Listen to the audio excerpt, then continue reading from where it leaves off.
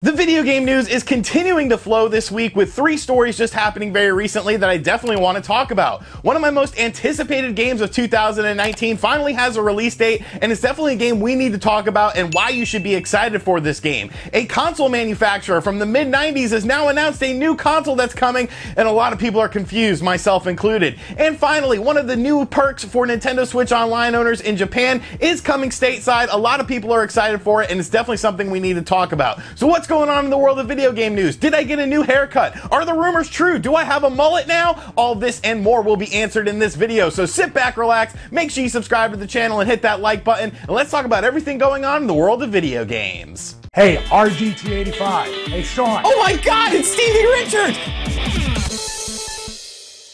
So first and foremost, one of my favorite games of the last generation was Ghostbusters the video game. If you did not play Ghostbusters the video game, I'm ashamed of you. Like, that game was so damn good. It was so much fun, and it was such a well done game. It of course featured all of the voice actors from the original 2 Ghostbusters movies. You had Bill Murray, Ernie Hudson, Dan Aykroyd, and of course the late Harold Ramis. Harold Ramis actually said before passing that this was essentially the 3rd Ghostbusters movie in terms of the script, and it definitely translated into the game itself. It was an absolutely epic game. There was a couple different versions released, of course, across different platforms. The main one that most people talked about was the PS3 and the Xbox 360 version, which of course had a realistic graphical style and was pretty much what you would expect from a Ghostbusters game from that era. The Wii version, of course, was a different style of game. It followed the same narrative and the same story, had all the same voice acting, but they went with a cartoony art style because of the limitations of the Nintendo Wii. This was also available on the PS2. The Nintendo Wii version of the game did include motion controls though, which actually made it sort of fun playing the game and trying to wrangle in all these ghosts.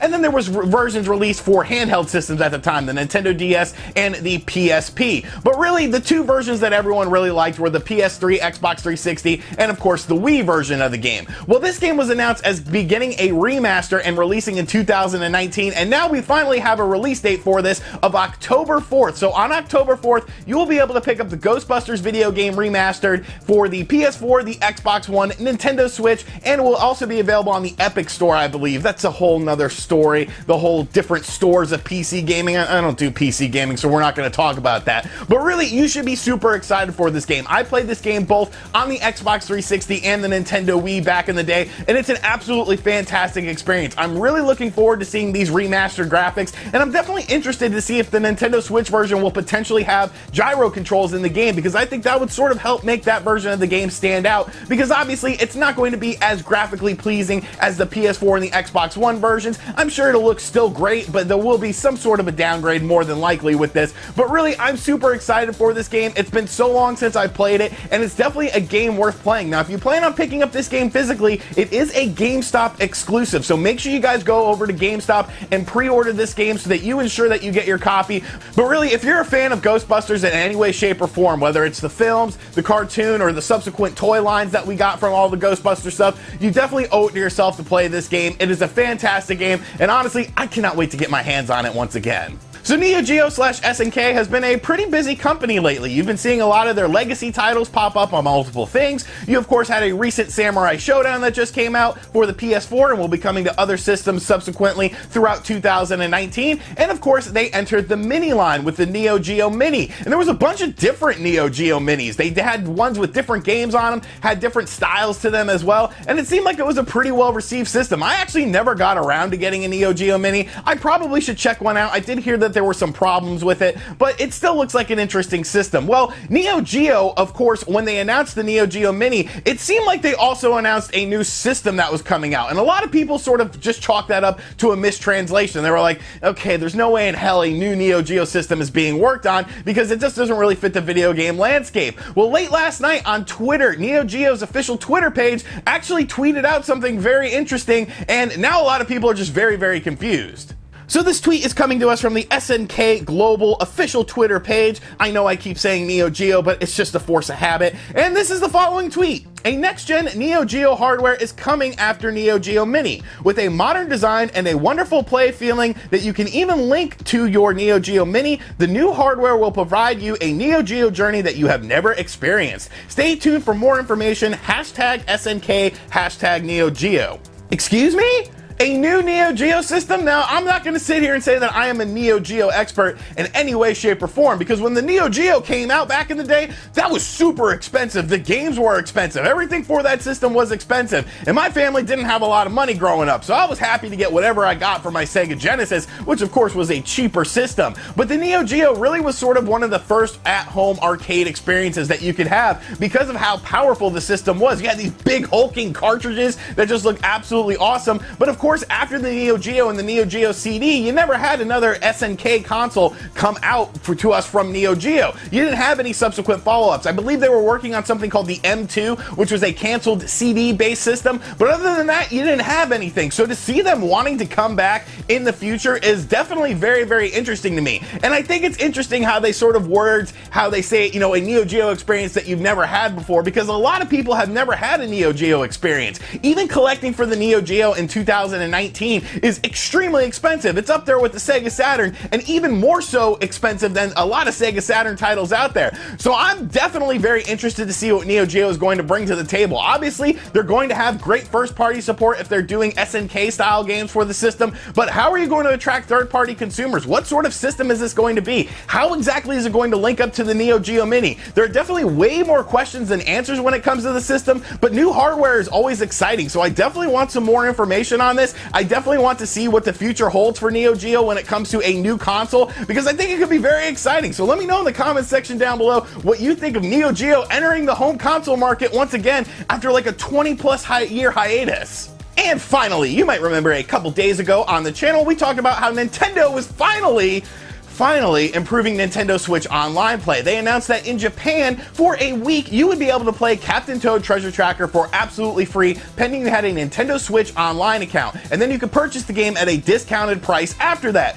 And that to me was absolutely awesome. That's the kind of stuff that Nintendo needs to be focusing on when it comes to the Nintendo Switch Online. The NES games are cool, the Famicom games are cool, but people want additional stuff. And when you have the Nintendo Switch library with so many different games out there, it really would lend itself to doing these sort of free trials. Now, of course, at the time of that filming, nothing had been announced for Europe or North America. So a lot of people were wondering, was this going to just be a Japanese only thing? We have seen Japan only things when it comes to Nintendo Switch Online stuff. Look at things like Resident Evil 7 and of course Assassin's Creed Odyssey. Both of those games released via the Nintendo Switch via a cloud service through Capcom and Ubisoft respectively, and they never saw a release in North America. So it's not like Japan doesn't get free exclusive stuff that North America and Europe does not get. Well, yesterday it was announced that yes, indeed, North America and Europe would be getting participation in this program, but they're not getting Captain Toad Treasure Tracker. They're actually getting a game that I'm kind of interested in, and that is Mario Tennis Aces. Now, I never picked up Mario Tennis Aces. I played the demo that they had for it, and I had a lot of fun with it. I thought it was a good game.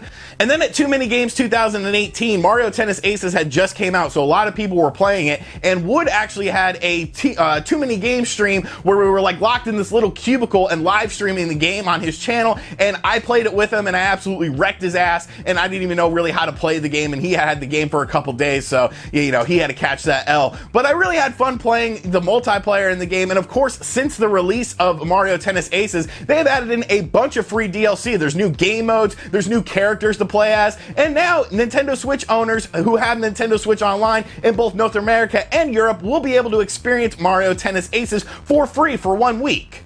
So between August 7th and August 13th, you will be able to download Mario Tennis Aces, the complete game from the Nintendo Switch eShop for absolutely free, and play as much as you want. You'll be able to play online, you'll be able to play the story mode, which admittedly I heard isn't very long, so you'll probably be able to beat the story mode, and of course just experience the full game itself. Now, Nintendo will actually be doing a sale on Mario Tennis Aces during this time frame if you're enjoying the game, that will last until August 20th, making the game 30% off the normal price of the game. So I think this is absolutely fantastic. I think this is absolutely genius. By offering free full games for a week so that people can check them out, download them, and see if they like them, you're probably going to spark Mario Tennis Aces sales. I may actually end up picking up Mario Tennis Aces if I have fun playing it for the week that I have. It's obviously going to reinvigorate the online scene as well, and it's going to reinvigorate people's interest in that game. And I think it's a very smart move by Nintendo. I don't expect them to do this, you know, every week or anything, but I think if you do one game a month, month, like this obviously gives a great value to Nintendo Switch's online service. This is what people want from Nintendo Switch Online. NES and Famicom games are cool, but when you're offering free games to try out for a week, I think that's a better incentive for people to try it out. If you're saying, hey, once a month, you'll be able to check out a full game, you'll be able to play it as long as you want, and then you can pick it up at a discounted price via our eShop,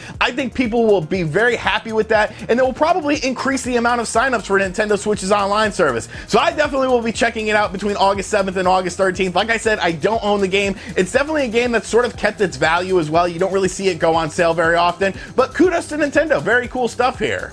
Alright, so those are 3 video game stories that I found to be very interesting that I just wanted to share with you guys and share my thoughts on it. So let me know in the comments section down below, will you be picking up Ghostbusters Remastered when it comes out on October 4th? And the correct answer is yes, you will be. I think it's like $30 for the physical version. There's no rhyme or reason to not pick this up. What do you think about Neo Geo coming back into the home console market? Are you as confused as everyone else is? And will you be checking out Mario Tennis Aces? And what other games would you like to see Nintendo put on their Nintendo Switch online service to check out for a week for free for the upcoming months? Is there going to be a game in September? I definitely hope so. What game would you like to see in September? And as always, guys, thank you for checking out this video. If you're new to the channel, make sure you subscribe and turn on notifications. Check out other videos on the channel. And yeah, I went ahead and did the mullet. I'll catch you guys on the next video. Later.